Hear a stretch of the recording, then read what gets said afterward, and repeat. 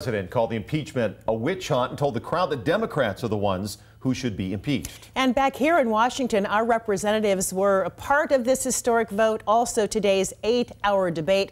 King 5's chief political reporter Chris Daniels is here with a closer look at today's events, also how our lawmakers voted today. Yeah, Chris. after months of debate, as you said, in just the last hour, Donald Trump has been impeached on those 2 articles of impeachment. Let's get right to how Washington's congressional delegation voted. The 7 Democrats voting to impeach on both articles, the 3 Republicans voting no. The majority of the House voting to approve those 2 articles, making Donald J. Trump only the 3rd president to ever be impeached by the House.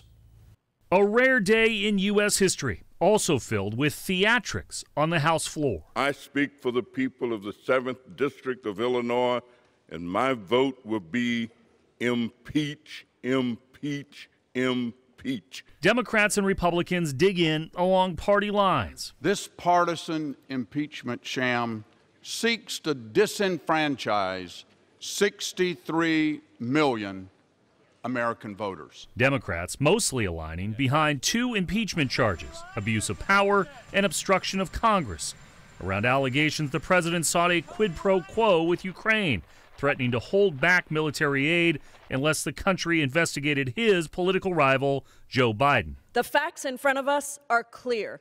This president, Donald J. Trump, coerced a fragile foreign ally to investigate his political opponent and interfere in our elections. Washington Congresswomen, Democrats Pramila Jayapal and Suzanne DelBene, part of the majority. It is clear that President Trump abused the power of the presidency and obstructed Congress. The formal impeachment triggers a trial with some similarities to a criminal proceeding before the U.S. Senate.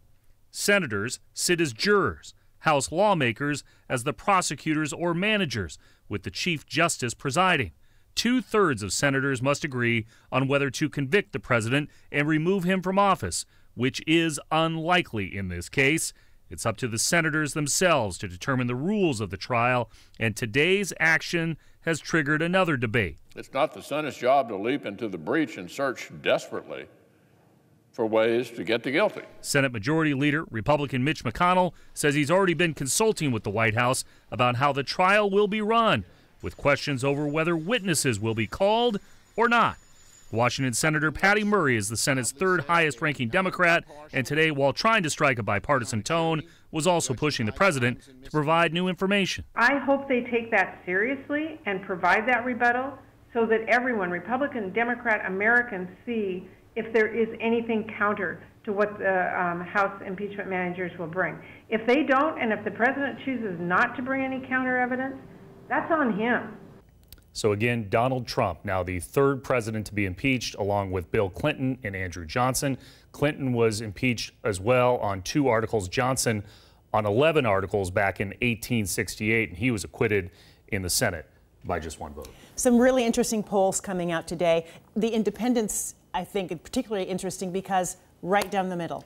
I think it's interesting, and a lot of people are breaking down these numbers in different ways. I mean, you look at a 538 poll, and Democrats definitely have been in favor of impeachment. Right. Percentages I'm looking at here in the 80s over financial conflicts of interest. 72% of Democrats say he should be impeached, and then the opposite end of that spectrum, Republicans, it's still in the teens. And yes, the NBC Wall Street Journal poll that was released today, it's really split, 48% in favor of impeachment, 48% against. And then when you go into those numbers and you talk about it more and you look, it really, the needle has not moved through this entire process in front of the House.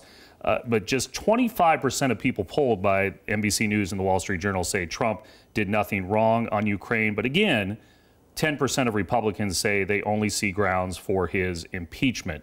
But it seems like there is some agreement that something bad did happen across the board amongst all voters. It's just a matter of whether it was bad enough for impeachment. And over the last few days, weeks, months, it's been a big history lesson for a lot of Americans. We've gone back to the record books about what has happened with other presidents and comparing what's happened here with what happened with Clinton to a degree. In that case, Clinton came out and apologized. I don't think you're going to see that from this president. That's one of the things that also stands out. The tenor has been different. There was more of a feeling of a bipartisan gathering, especially on the Senate side when coming up with the rules. We're already seeing everybody kind of lock into their positions. And in the Clinton case, it was on obstruction of justice and perjury. This is abuse of power, obstruction of Congress. So the charges, the articles, are a little bit different as well. Yeah, even their reactions have been really different. You talked about Clinton expressing remorse and apologizing to the country, and President Trump really digging into his heels, even saying today, I did nothing wrong at his rally in Michigan. Well, and you look at the numbers as well, going back to the Clinton era in 1998, a majority of Americans, vast majority of Americans opposed impeachment. This is really 50-50, and I think that helps Republicans to stand strong in the House and in the Senate and say, hey, look, Republicans don't want us to move forward on this. And I think that's part of the dialogue. The polling, the fact that the polling is different now than the Clinton era, I think is a factor in what we're seeing back in D.C. It will be fascinating come November for On sure. to the Senate. Yeah, this all moves. January. Yep. Yeah, that in January. Chris, thank you. And speaking of that poll you mentioned, let's dig into that new poll from NBC News and the Wall Street Journal. It shows Americans, again, are still split on impeachment along party lines mostly. The poll found that 53% of Americans polled supported the impeachment inquiry, but only 48% supported impeachment and removal. An equal 48% were against it.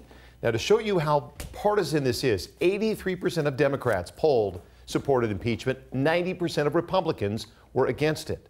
So looking ahead to 2020, 48% of respondents said they were certain they would vote against President Trump.